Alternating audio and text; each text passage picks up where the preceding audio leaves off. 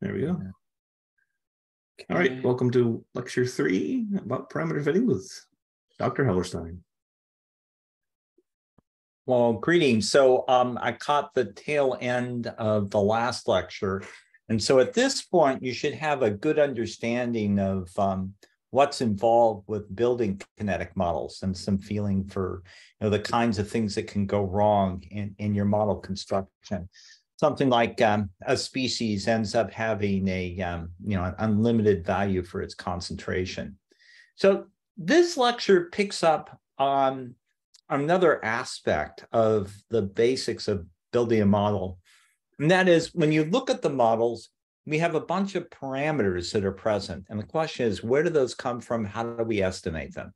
And that's the topic here, parameter fitting. Sometimes you'll also hear the word parameter calibration. That's another name for essentially the same activity. So to provide a little bit of context, and oh, Lucian, I'm not really monitoring the chats. Yeah, I can monitor the chat if you like. Okay, yeah, thanks. Yeah, please let me know. Sure. Thanks. Also, if people feel like just breaking in and saying something, they should. That's also okay. But yeah, I'll interrupt you with the chat and have official interruptions. Yeah. Yeah, that's great, because I think what I try to do, I should also add, this lecture is really in two parts. The first part really provides sort of the motivation, context, a little bit of theory, and the second part gets into actual calculations. So I certainly want to make sure that the conceptual part, the first part, makes sense, because obviously the calculations won't make any sense if the conceptual part doesn't. All right, so this is a model, and I don't, Lucian, have you already introduced the Wolff glycolytic oscillation model? We have not. We haven't really talked about SPML at all. So okay, all right. So this is a model that we've sort of beaten to death in our work, because it has some very nice properties. It shows some interesting behavior in a relatively simple representation of glycolysis, and the model itself is sort of manageable. I think there are 11 reactions. And so that makes it very nice. It's a nice paper as well. If you read the paper, it actually goes well beyond the parts that we sort of focus on here. And what I have down below here is parts of the abstract about what this is about. This is partly intracellular, but also intercellular dynamics. And that showing that in certain parameter regimes, you actually can end up with oscillatory behavior. And the part that I want to highlight here is this part down here, depending on the kinetic parameters. So these were the values of the constants that you saw in your last example, like in the Michaelis-Menten, the V sub m, and there was a K sub m.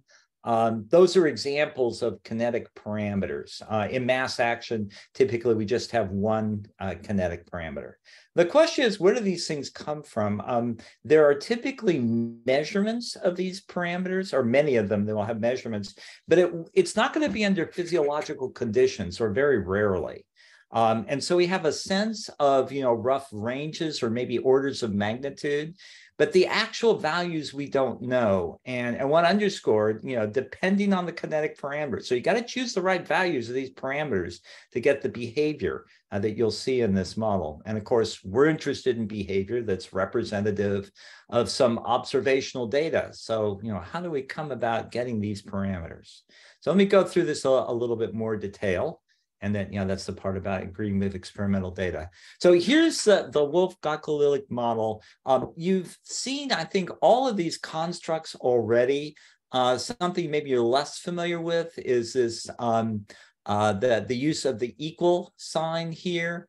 This is actually just sort of this indicates it's a unidirectional reaction. I mean, actually, the kinetics ultimately determine whether or not it is, but don't get hung up on this being an equal sign versus just a dash. The names are much longer than what you've seen before, but other than that, I think the constructs are similar. They've tried to be a little bit more meaningful. So there's an external supply of glucose. And you know what the $ means? That this is a fixed species. Somehow it's being controlled, like with a chemostat, or that would control the amount of glucose that's being flushed into the system. And so that's the rate at which we'll see glucose appear, and there's a fixed rate kinetics here. So there's nothing that's being multiplied there. This is just a constant. And then we see, this, first step, early step in glycolysis, where glucose and ATP, and we're converting to fructose 1,6-bisphosphate, and so on. And then some of the kinetic. Some of the rate laws over here are a little bit longer than what you've experienced. Part of the length is actually because they're spelling out names of variables. So, and we have reaction J0 is this boundary reaction. We go to J10, so a total of 11 reactions. And what I wanted to point out over here is these are the constants. So if you go through each one of these reactions, and you look at their rate laws, what follows the semicolons, and you pick up the things that are constant. So these are not, for example, J0 underscore input flux is a constant. In this rate law over here, we have this constant J1 underscore K1, but glucose is not a constant. That is a chemical species that's going to vary over time, similarly with ATP. So, so I'm just picking up the things that are constants, and we end up with, I think it's about a total of about 16 of them. So we have 11 reactions and 16 constants. They're set to particular values. Obviously, you can't even run the simulation unless you have a value for the constants, because I guess by default, I think does tellurium give you a warning now if you don't have a value assigned to a constant? I don't recall. Tellurium actually refuses to run without variables assigned to constants. It will let you run without variables assigned to species, and it will assume that those values are 0. Okay, but it will not run. But if you don't assign a constant to a value, it'll say like, hey, you never defined J6K. You never defined it. It won't assume that it's 0. Okay, good, because it really is an error. You know what to do. That was put in on the very first simulator I ever wrote back in the mid-80s, because I realized that was causing problems for me. If you forgot to assign it. Right. Yeah. Right. Yeah, absolutely. And it's so, as you can tell, even from the simple networks you did in the last lecture, even simple networks, it's really easy to introduce errors. Just typographical errors that are hard to catch. And even things that you think should, the last example is a great one, just trying to figure out something with 2 reactions. Why does this behave the way it does? And then on top of this, the potential for typographical errors. So it becomes complicated. And so here's the behavior that this system produces. We see some initial transients as we get away from our the initial conditions of this network. I don't show the initial values for the various chemical species. Since this is a very nonlinear system, the initial values I don't think make a huge difference. For if this was a different kind of system, initial values might make more difference.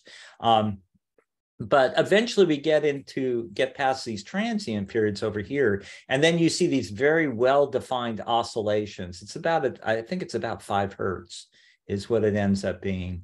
And for we have all the different chemical species over here. So the other thing to observe here is in this model, look at the range in the values of these constants. Now, obviously the constants have different units depending on what's being multiplied. So the context is a little bit different. But if you look at the values of these constants, we got, I guess the smallest one over here is 1, but then we go up to something that's, like almost 100,000. And so if we're trying to, figure out what are our reasonable values, or just, under what conditions do we get oscillatory behavior, we've got a pretty big search space to try and figure out here. because we have big range and lots of constants. So that's sort of the challenge that we're after. And this is an essential part of almost any kind of kinetic modeling that you're going to do. After you have the initial model, sort of, you feel like you've got it in the right shape, then you're going to get some, some data from some source. Either, it's truly empirical data or it's an extrapolation of empirical situation, and then you'll try and figure out these constants. So how do we do it? Let's go on to that and think about that a little bit more. So conceptually, what's going on here? We're gonna assume a scenario where you're given some observational data. Now, observations is a bit in air quotes here because sometimes we have a synthetic situation we're trying to emulate. So, but we will treat this, we'll use the term observational data as in, this is the ideal data that we're trying to fit by properly selecting the model, by properly constructing the model, and then selecting values of parameters. So how do we do that? How do we go about figuring out all these parameter values, given that this is the kind of model that we want to be able to fit? Okay. So here's the objective. We like to fit the values of parameters so that we make, the model is going to reproduce the observational data. And I don't know how many of you folks have had some background in statistics, but sort of one of the core concepts in statistics is in statistical modeling, there's almost this negative logic that you go about thinking that rather than talking about how good my model is relative to observational data, you look at the difference between what the observational data is and what the model produces. That difference is called the residuals.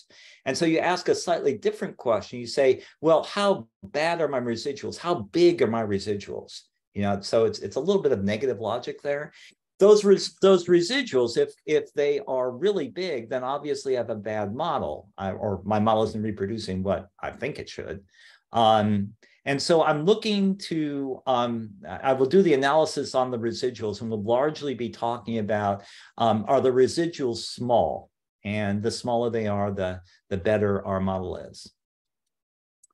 So let's talk a little bit about, sort of a generic algorithm. And once we get to the generic algorithm, it's a way of sort of restating a bit more precisely what I've already discussed previously.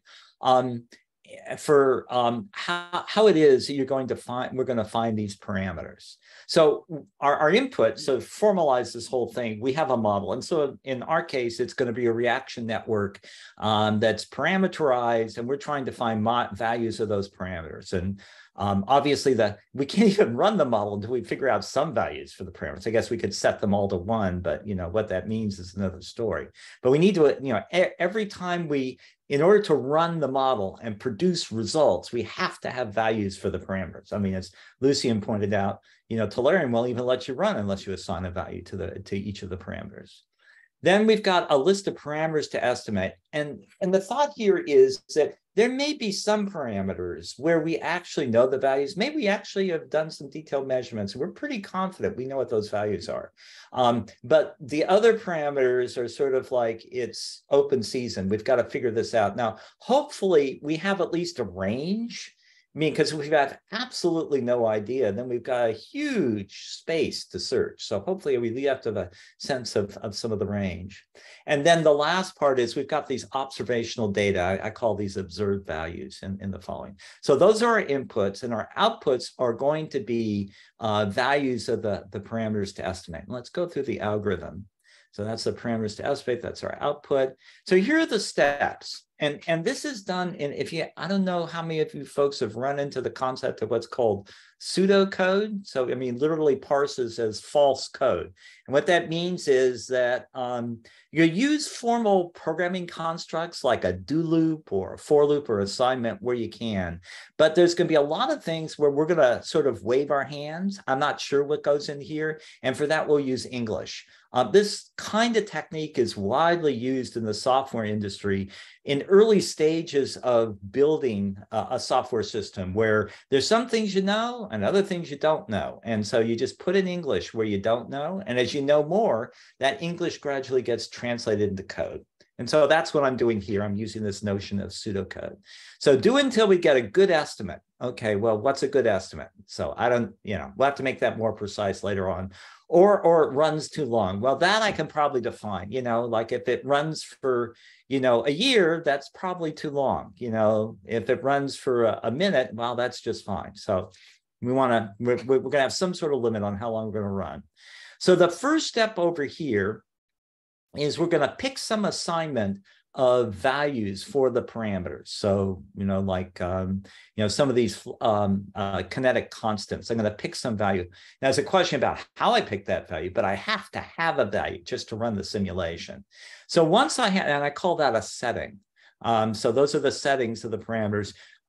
So then once I have values assigned to parameters, I can actually run a simulation. So here I run the simulation. I got simulation results. So these are our predictions for this particular assignment of values to the kinetic parameters. And then you remember our friend, the residuals, that's the difference. We've got the observed values, which was one of our inputs. There's our observed values. And we subtract from that the simulation results we just produced by this assignment of values to parameters. And then what we look at is now here we're trying to make things a little more precise about what it means to have good or bad residuals. Now remember, residuals, since they're a difference between what we observed and what we predicted, they could either be positive or negative because we could either be larger or smaller than the predicted value. So if we say the residuals are too big, we got to take care of those negative signs. So what we do is we look at the sum of the squares. So everything is positive. And if that sum of the squares is 0, well, obviously everything in there has to be 0. That would be our ideal case. So if the sum of the squares residual is larger than what we had before, then is smaller than what we had before, then we probably have a better assignment of parameters. And what we'll do is then we'll say, okay, here's our new parameter estimates. It's whatever we set up here, because this was smaller. And then down here is if the residuals are very small. So if now we've got to the point where it's not just smaller than the last time, it's actually really close to 0, then we're saying, okay, we're done. Okay, so of course, what could happen here is we could, pick a whole bunch of values of assignments, these settings, and go through this loop a lot, never finding anything that's close to, something that's close, that produces something close to our observed values. And that's where this exceed time limit comes in. So, any questions on this basic structure? Because if you have this basic structure in hand, the rest of the things will pretty well follow. And if this doesn't make sense, then probably the rest won't follow very well. Let me pause for a second, see if there are questions.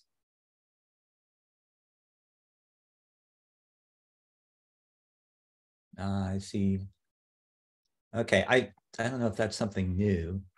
How well would the estimation algorithm perform if I use the sum of squares versus if I use, the mean sum of squares? Actually, it's going to be the same. You just have different thresholds for what's small.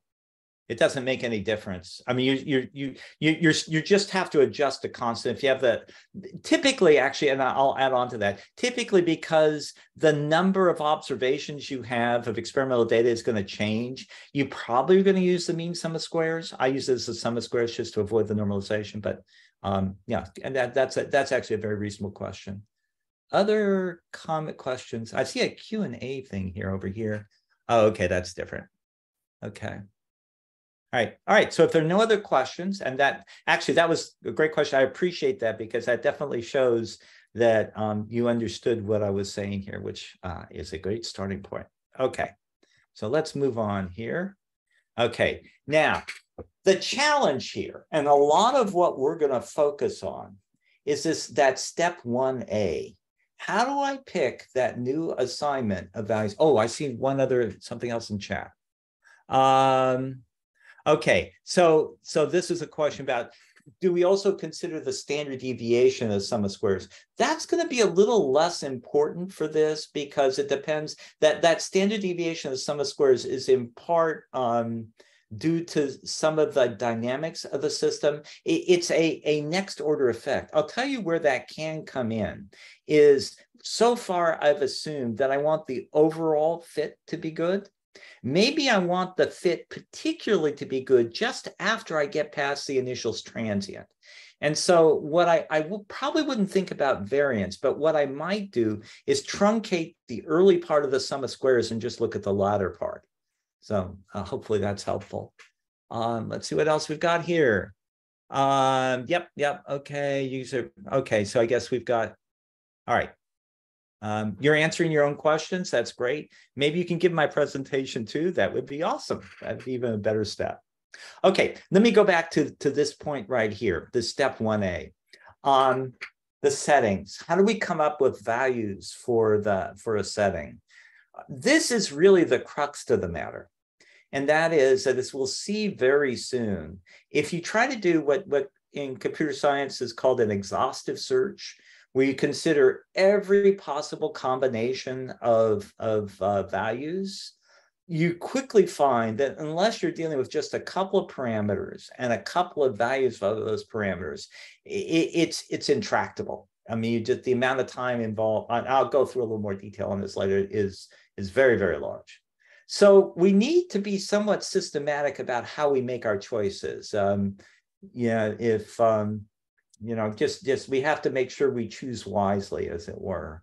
And there are some ways to do this that work under some circumstances, and there are some ad hoc algorithms and some heuristics that seem to work pretty well, something called differential evolution. It seems to work pretty well under other circumstances. But that step 1A is really the crux of what makes this a demanding task computationally. Okay, so let's talk about some of the issues here. And actually, there's a concern 0 that I should mention as well. I'm going to go back a little bit and just get back to the model over here. So, what are the things you're worried about if you're doing parameter estimation? So, one of the questions, probably the first thing you have to be concerned about, which you can sort of detect later on, but it's something structurally you have to worry about, and it a lot of times indicates a problem with your model or these limitations on your data. That is, are parameters identifiable? What that means is, are my equations structured in such a way and my data that I have available sufficient so that I can actually figure out what this parameter is? So if I have something that, for example, if I added another reaction over here with a different species, let's see, I think I already have pyruvate. So, have to figure out, so maybe something else, maybe pentose phosphate. So I have some other species over here, pentose phosphate, and it has a reaction. It has no connection with the rest of the model. And when I look at my experimental data over here, I have no measurement of pentose phosphate. So in that case, whatever that reaction is and whatever constants are associated with it, I have absolutely no data to use to calibrate it, either directly from observational data or indirectly because of this reaction network. So that parameter, the parameters in that reaction would be unidentifiable. There's just no way I can figure it out. I mean, I can get good or bad fits regardless of what the parameter values are. And that's the identifiability problem. What I gave you was an extreme case. This comes about the identifiability issue can be more subtle in terms of the nature of the data or the fluxes of these reactions. And so that's also a concern. It turns out a lot of times you'll be able to detect an identifiability issue because as you do multiple runs for the parameter fitting, you'll find that certain parameters have a huge variance and it doesn't seem to affect the quality of the fit. And those are likely where there's an identifiability problem. So I'm not going to go over that explicitly, but conceptually, it's a good thing to know and be aware of. So let me go back to where we were. Here's our algorithm. Okay, now we're on to concern. So that was concern 0, was identifiability. Let's go to concern 1. Okay, this is a classic one for biology. you have a large number of parameters and you don't have a very big data set. You know, a classic one I know I've run into is in, you know, some kind of genomics problem where your parameters are related to the number of genes, which is in the thousands, and the number of observations you have is probably like 100 or 50. Something like that. So I mean, it's just ridiculous. The issue that, you know, I have too many parameters for the size of the data set. So I mean, there's a classic here from von Neumann, you know, that, you know, all I need is 4 parameters and I can do anything. And obviously, you know, in our models, we're gonna have a lot more than 4 parameters. You know, the Wolf model I showed you had 16 parameters in it. So, and that's relatively modest. Okay, so then there's a second concern, and this is what I'm going to dig into a bit more, the computational complexity thing. I think that a lot of people who are certainly outside of computer science and are maybe a little bit new to modeling may have the somewhat simplistic view that, well, gee, all it takes is more computers. You know, can't we solve the problem that way? In a previous life, I worked at Google and was very involved with a lot of the sizing of computers that they had. And we're talking about, you know, on the order of, you know, millions of processing units, many millions of processing units. It just seems huge. I mean, you know, can't we just solve it that way? Well, let's go through and figure this out. So let's say we have a very simple situation where, let's say each simulation takes a microsecond, which is probably pretty fast for most models, but we'll say that. And by a simulation, I mean, this is a single assignment of those parameter settings. So, you know, like for the Jenner Wolf model, there were 16 parameters. I'd take one value for each one of those parameters. That's a simulation. I'm saying that takes 1 microsecond. And what I want to do is then, with that assumption, I'm going to vary the number of parameters and then the number of settings of parameters that I'm considering. And I'm going to calculate from that. It's a pretty simple calculation. Then calculate then the log base 10 of the number of hours the simulation takes. So let's take a look at that. So this is a scale. This is our log scale. If you take log of a second, you know, if you calculate what a second is in an hour, you know, 1 over, you know, 3,600, take the log of that. That's, you know, obvious it's negative because it's smaller than 1. You know, so that's what the value is. Obviously an hour is 0, and here's how our scales goes up to the age of the universe. I think I use 14 billion years for the age of the universe. Not sure if that's currently accurate, but, you know, that's our scale. Gives us rough order of magnitude. So here's what we've got over here. Let me explain the heat map. So here we're varying the number of parameters. So in Jenner Wolf, we're right over here in that glycolytic observation, 16 parameters. This would be a very small model. I guess the model you're looking at, I think you had 3 parameters or so in the last session. And then, to be honest, you know, any sizable model, you're way well up here. And then there's a number of settings. So this is the number of different values you're considering for each parameter, because each combination of values you're considering for each parameter, you've got to do simulations. So, you know, I change one parameter value, I've got to do another simulation to be able to get it out. And you can see what happens over here. I mean, these are taking, you know, if I have, you know, 2 settings of 1 parameter, you know, I'm well under a very small fraction of a second. As I move to the right over here with the parameters, or moved right over here with a number of different settings, you know, I'm starting to get, you know, in this area, we're getting like an hour worth of work over here. So 16 parameters, if I'm just considering 4 different values, which seems minuscule, you know, if I'm scanning a big space, that seems pretty small. Once I get into things that are sizable, you know, I rapidly go well beyond the age of the universe. I mean, you know, so we're talking about the scale over here. 14 is the age of the universe, and I'm over here at well over 100. So this again is doing this you know, parameter scan, sometimes it's called, or the parameter fitting.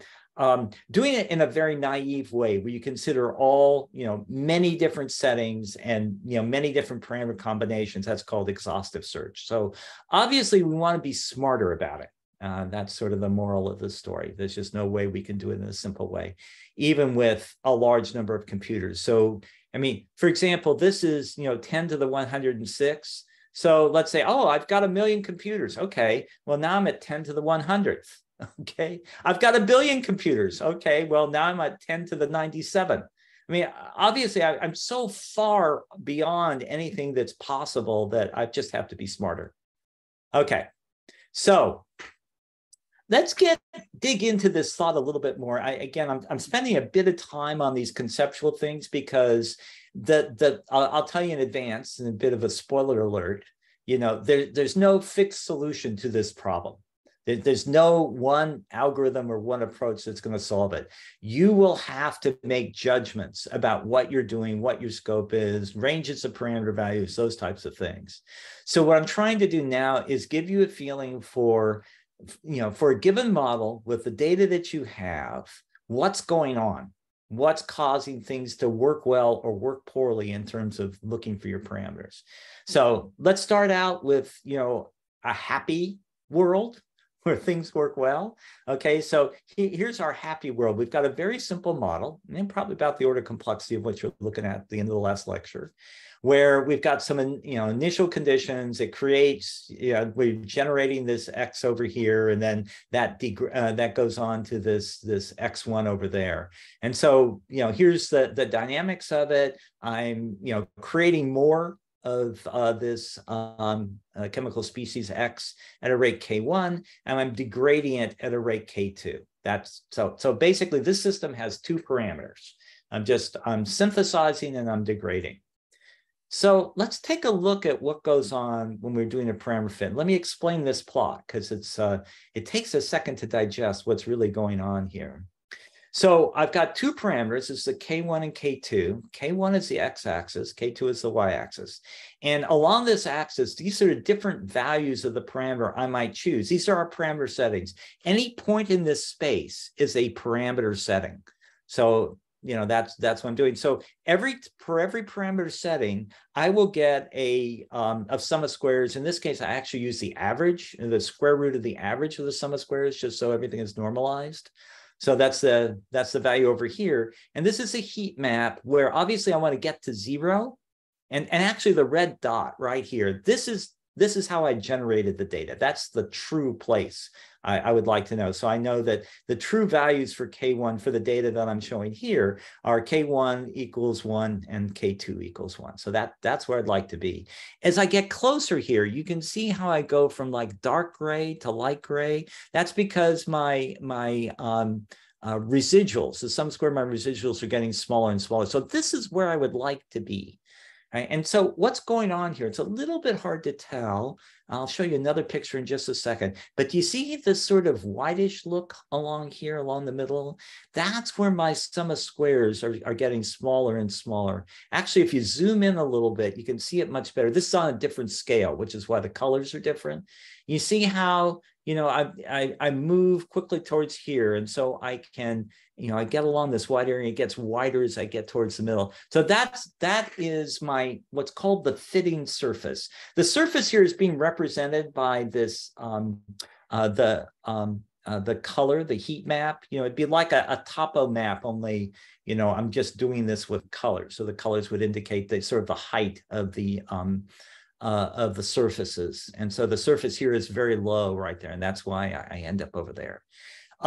This is what's called a convex surface. If you probably dig back from your undergraduate mathematics, convex means it's sort of shaped like a bowl. And you can see, it sort of is bowl shape, right? Going down here towards the middle, going down there towards the middle, getting that bowl shape.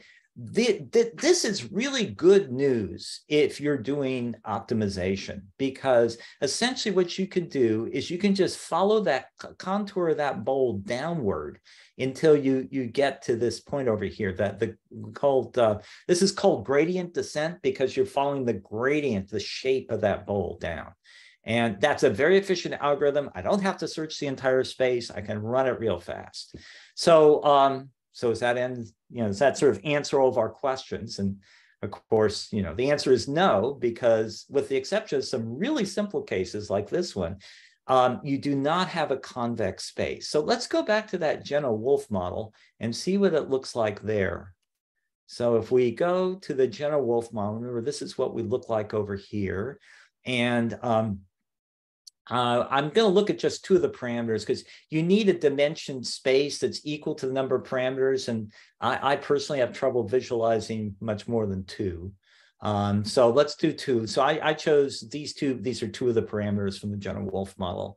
And what I'm doing here is, here's the true value in her model. And what I've done is just vary the value of the parameter, not in a particularly wide range either. This is, the true value is about 1 there, and the true value here is about 0.98, something like that. So, we're not varying it by a large percentage over here. And these are the normalized sum of squares. So what you see right away, which we didn't see before, you see all these ridges. And again, this is like a topological map, topographical map rather. And we see ridges along through here. So if you start doing gradient descent, where let's say I had the misfortune to start my search like right over here on the top of this peak over here, I probably would end up in this valley right there, quite a bit of a distance from where I should be. And definitely not at the lower reaches of things, or maybe over here, that might even be worse because, I would still go down into a valley, but not have a higher value of the root mean squared error. And that's generally our problem, is we have these very non-convex surfaces, and we have to figure out ways to get to this over here, which might be over many hills and many valleys. So how do we get there?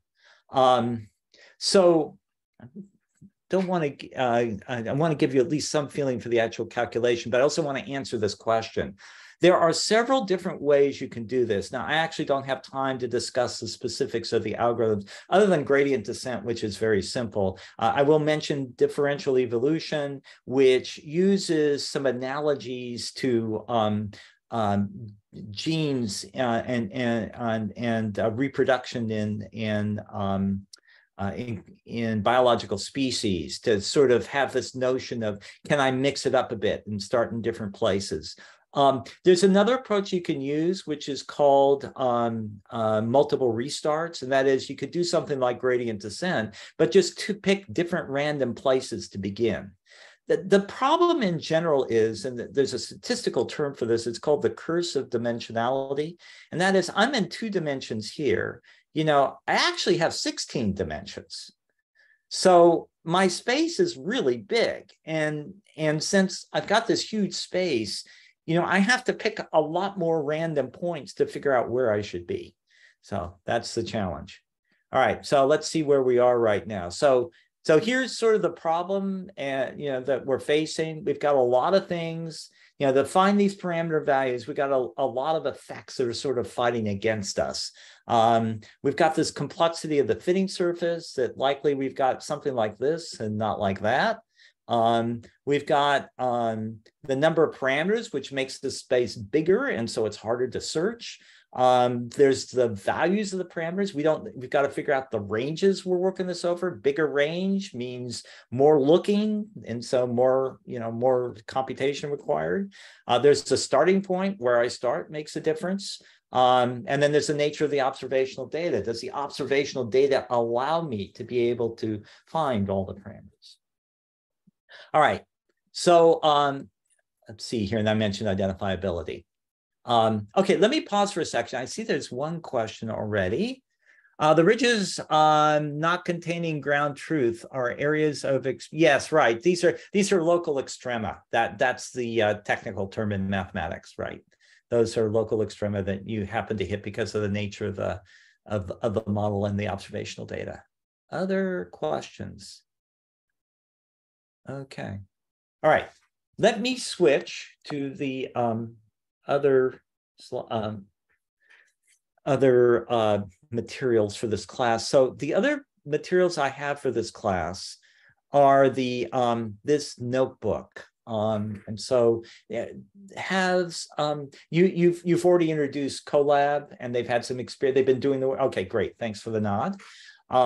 Okay, so what I'm going to do is just sort of go through the structure of this notebook and give you a feeling for this package we put together called SB Stoat. So a stoat is an animal that searches for things, hunts it down. And so that was the thought with SB Stoat. This sort of magic in the cell over here, I think you should have already encountered already. There's some technical details with running the Colab notebook. The instructions here, you run it once, it'll fail, you run it again, it should work. So that should take care of that there. And then this is the SB Stoat package, which is how you obtain that. And then there's a bunch of shared stuff that I have here. And that's what's going on over here in this cell over here. This is constants and helper functions. So I'm going to skip by all that and get into running the program itself. It looks like actually that this is, I think, does this actually age out? If you wait too long in Colab, it sort of disappears. Let's see here. Let's see what happens if I try and run it. Does it complain? No, it works. Great. Okay, so here's the model that we've got here. This is a relatively simple model that we're going to do parameter estimation on this model. So this is a linear pathway. I think it's 5 different species, 4 reactions. Everything is mass action. It's actually all technical detail here is it's actually a linear system because you just have you don't have any higher order terms here for the chemical species. It's just S1 times a constant, for example. Okay, I've initially in this model, all the constants are set to 0. Obviously, nothing's going to happen with that. That's just so that we can, that you have to do something with defining a value to be able to, see what the constants are.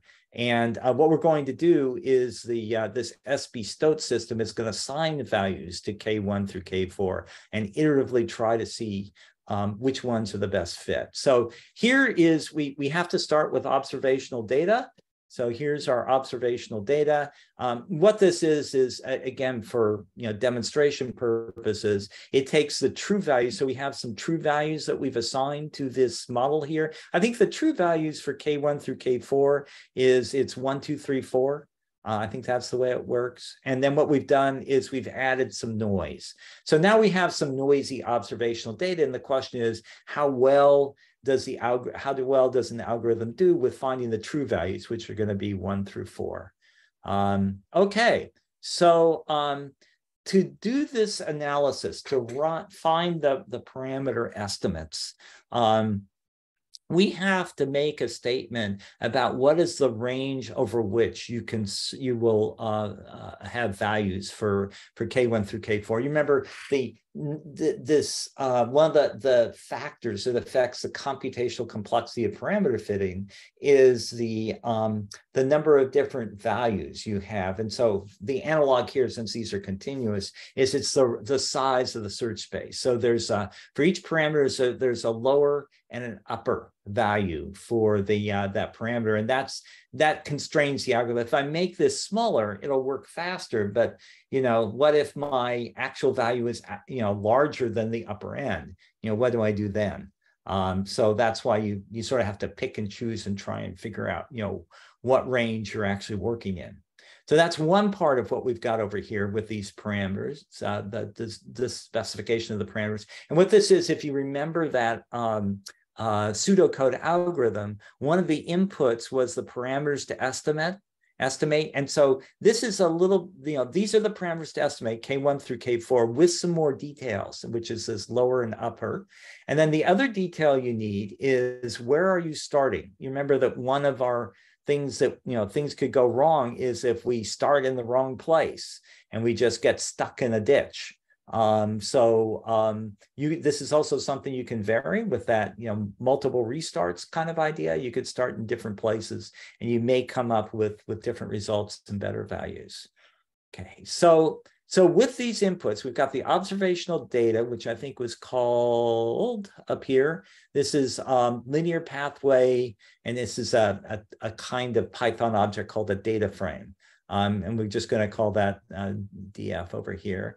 So let's take a look at this model fitter over here. Now, the notebook allows you, if you put a question mark in front, it'll give you details from the comments about what it does. And it gives you what the arguments are. So you've got arguments for the how long you run the simulation. You've got the observational data about what that has to appear as, and so on. Okay, so here's actually running the fit. Let me get rid of that for right now.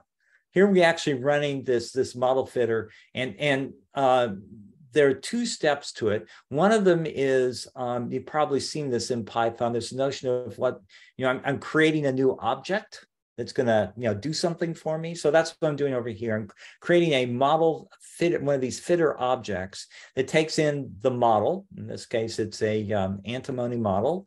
It takes in the data. That's this data over here, and then the parameters to fit. And you saw all that. And then what it's going to do is this fitter object has something called fit model, which will actually produce the result. So let's run this. And it doesn't take too long. Okay. So now we've got this object that has, done the fit, and we can do various things with it. So one thing we can do is we can get a report about how good the fit is. So let's run that report. So remember the true values are 1, 2, 3, 4.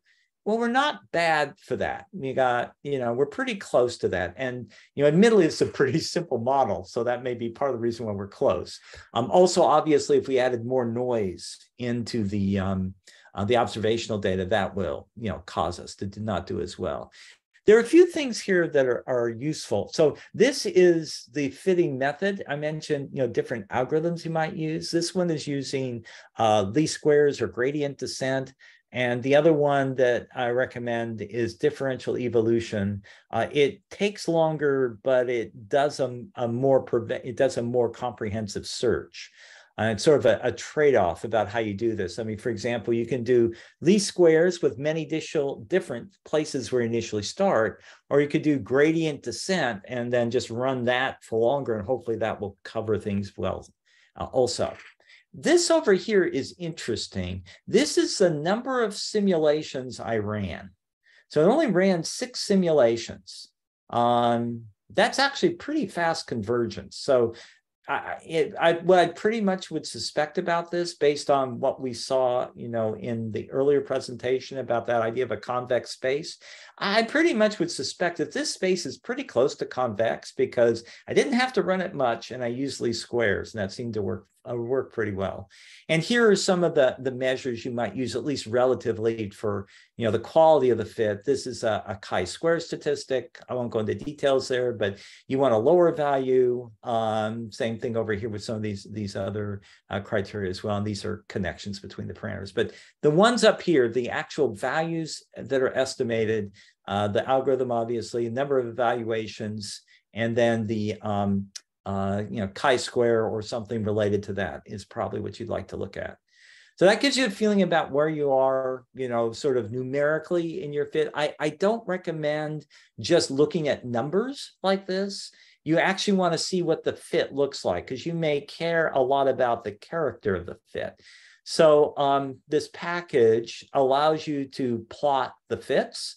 Here's an example of such a plot, where red is the predicted values from the model based on the parameters that you estimated, and blue are the observational values, the observational data. And sort of, a lot of times we look at a model that, sort of a stock measure like chi-square or r-squared or something related to that. It doesn't really capture what you're after. I mean, for example, over here, obviously the first species we fit very well. The second species, there are these outliers over here. Maybe we can just sort of wave them off because those were extreme values. Over here, we almost see a trend. Over here, we see a little bit more that are off, and over here, we have a lot of variability, but that's sort of the nature of the data. So there's a more qualitative aspect to this that you probably want to play with as you consider your fits. If you want to look at something much more detailed, and do what's called a residual analysis for statistics. Here we're looking at autocorrelations and see over time if in time the resulting values that, from the fits, how they relate to one another. And that may be interesting in terms of knowing if there are connections between the parameters you want to capture better. Go down here a little bit more. Okay, so that's really the highlights. The next level of this, and I'll just give you sort of like an outline and then a problem you can work on separately to sort of hone your capabilities here. As you can tell, I frame this as a kind of exploratory data analysis, because you may want to try different starting values, different ranges for the parameters, even which data that you actually want to use. So there's sort of a repetition in terms of what you're going to do, like with up here where you're running the fit, you're looking at some of these numerical values, you're probably looking at the output over here, and you're making some judgments about, does this look right or doesn't it? And for this reason, I highly recommend, and this is something that Herbert and I do in our class, highly recommend that you sort of capture this workflow in a function, in a Python function that will allow you to repeatedly do different analyses and then print out that information so you can make your judgments. And this is just an example of doing that, so that you can get a sense about, what's the quality of your fits as you use different combinations of techniques. Okay, so this has a little more on the optimization algorithms. Let me go down here to the exercise.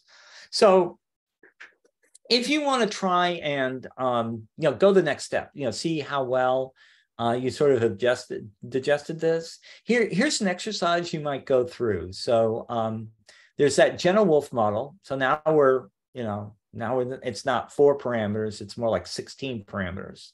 And you could do the same thing with generating some synthetic data. In fact, I think I even have synthetic data that has been generated. If we go back up here to this, we look at the synthetic, there is some synthetic data here. Wolf_df is synthetic data for the Wolf model. So you can actually have that available to you. And try doing the parameter fits, first of all, without, making a workflow function. Just go through the same steps did with the that linear pathway with the Wolf model, and then take it the next level by actually constructing that do fit kind of function, and see if you can do this repeatedly. I think for practical application, you're going to be doing the fits a lot and making judgments about what works. Okay, so I'm going to stop here and see if there are questions.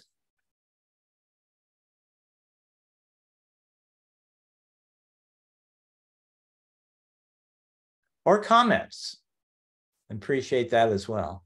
I sort of made some, I think Herbert and I have alluded to that we teach a computational biology class, and a lot of the material we've drawn on from that class, and sort of we've picked, subsets of that to present to this, 1 day, training. And so maybe different material would be appreciated. So comments along those lines are appreciated as well. All right. Okay, so I'm between everybody here and lunch, at least on the West Coast. But do we have a break now? Yeah. So we have a lunch break now. Okay. Yeah. Any last questions then before we break for lunch? I mean, it's a big area. I mean, parameter fitting is a huge area, and so we don't even be able to touch on it. There are a lot of packages out there that you can use. SPStode was built specifically to make it easy, because a lot of them are a bit complicated to use. So, I mean, the one area, areas we haven't touched upon is, how do you measure confidence in the estimated parameters you obtained? How do you do uncertainty quantification? How do you do model selection? There's a whole range of topics that you cover. But hopefully that might give you a start. This gives you a start anyway. All right. Okay. I'm going to leave my Zoom on, but I'll be back 55 minutes. Okay.